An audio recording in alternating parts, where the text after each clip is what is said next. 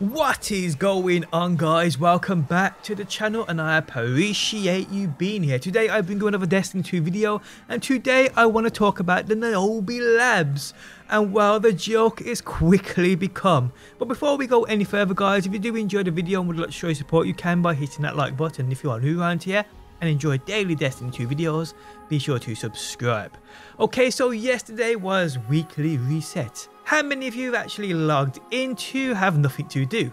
Yes, best weekly reset ever. So the Niobe Labs was released. This kinda single room puzzle where you have to do similar things to the Forge secret emblem unlocks by shooting certain images and numbers or letters in a particular order. Here it's basically the same thing, but you have stages of a boss who you have to take down to a certain amount of health, then you have a code to crack. Each code basically unlocks the next stage. At the moment people have got up to, I believe, 5 or 6. Thing is, when you die, which is inevitable, you then have to start back from phase 1, redoing all these damn codes. Bungie, upon weekly reset, made it clear that as soon as this code is cracked by any single fire team, the Burguzia Forge will be unlocked for everybody to take part in. Now, I attempted this in a fire team for a little over 2 hours. We basically got up to where everyone else did at that time, but we quickly gave up as the codes to crack were getting more and more ridiculous. It is now, at the time of me recording this, 10:30 PM the next day, meaning this still hasn't been cracked almost 20 hours later, people. This has taken longer than most raids I remember, but this isn't a raid, this is a single room activity. Good job people ain't claustrophobic, I'm telling you, people. And the thing is, people still haven't given up. Props to them, that is for sure. Now, I was watching Gaffalian, Glad and a few others last night after I had given up, and it literally got to the stage where most looked like they wanted to die. Now, on weekly reset, I expected a stupid long quest line like the others, yes, not to be waiting on masterminds to crack this impossible code before any of us could actually play new content 20 hours later. That, in my opinion, is an utter joke. Look at this from Bungie on Twitter. A dude by the name of JRank21 telling the truth in reply to Bungie, stating the Niobe Labs is waiting for us to discover.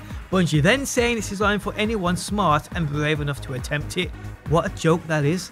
Yeah, for sure, Bungie never actually said the new Forge would be arriving upon a weekly reset. That was never promised, but they did promise something new in the Niobe Labs. This most thought was going to be something new and something we all could take part in, but it's clearly being put in place for a certain set minority, while the rest of us, the majority, sit and wait. There's absolutely no way the average Joe would crack these codes, guys. Let's take a look at just one of these puzzles where people have related to and needed to unlock these new phases. Look at this. I mean, what even is this crap? I mean, what? How? If? But this is just absolutely nuts. I mean, what even is this? Clearly something the average Joe would have no idea about. And this is the problem with the Niobe Labs. It's a feature put in place for the minority while the majority sit it out. This isn't the way, in my opinion. I've actually loved these forges and farming those perfect road weapons. Yes, some things could be sorted, but for the most part, this is what Destiny is to me. I don't know what Bungie were thinking with this. The whole Niobe Labs event did not at all feel like an event for us all to take part in. To me, it felt like an event where we'd have to watch it unfold before us, where we couldn't do anything to help progress. That is how it felt. There are hundreds of ways this could have been better. To list them off would be silly, but I'm pretty sure everybody has at least one way this could have been better. But hey, Bungie doing what Bungie think is best. Now, I've seen people say it's like a raid, people have to crack this, crack that. In my opinion, no, it ain't. The fact that this is tied to a single room makes it even more tiring, more boring and crazy stupid. With raids, it's majorly different, as for one, loot is unlocked along the way. People are never usually trapped to a one system room the entire process, and ultimately, raids are never ever this hard to crack. The last thing I remember that was this crazy was the quest for the Outbreak Prime, but that was more of a community effort than this. This is like a Discord of 20 people, all code breaking, while hundreds of thousands of people sit there and watch and fall asleep.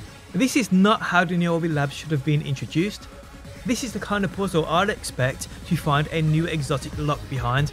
I mean, maybe that will be the case. I feel after this code is finally cracked and the sequences have been unlocked and the Berguzia Forge is open to all, maybe this place, the Niobe Labs, will indeed be a part of a secret quest line, or even better, it will fade away and be forgotten about, and Bungie will learn that dropping things like this in the future, especially with it locking content for the majority, we don't see anything like this again, unless, like I said, it's a part of some massive quest line for some epic exotic. That way at least people wouldn't have to sit and wait on this to be cracked before new content would be released. Props to everybody though still trying to crack this code, you guys are fucking warriors. I feel like most, Bungie have just made a big mistake with this. I mean, it isn't a major deal, that's for sure. It isn't the end of the world either. But it is one people won't forget and will be added to the CV of stupid things Bungie have done in the past. But guys, let me know what you think about this whole Niobe Labs scenario. I mean, I know for a lot of people it's entertaining to watch, but if you are a player expecting new content where you have to sit back and you can't take part in unlocking that content, how do you feel about that? 20 hours in, guys, and it still hasn't been cracked. This is just absolutely crazy. And on that note, guys, we have come to the end of the video. If you guys enjoyed it, leaving a like really helps out. If you are new around here and enjoy daily Destiny 2 videos, be sure to subscribe. And if you never want to miss a video I upload, hit that bell button to turn notifications on. But guys, thanks as always for stopping by, and hopefully I will see you on that next one.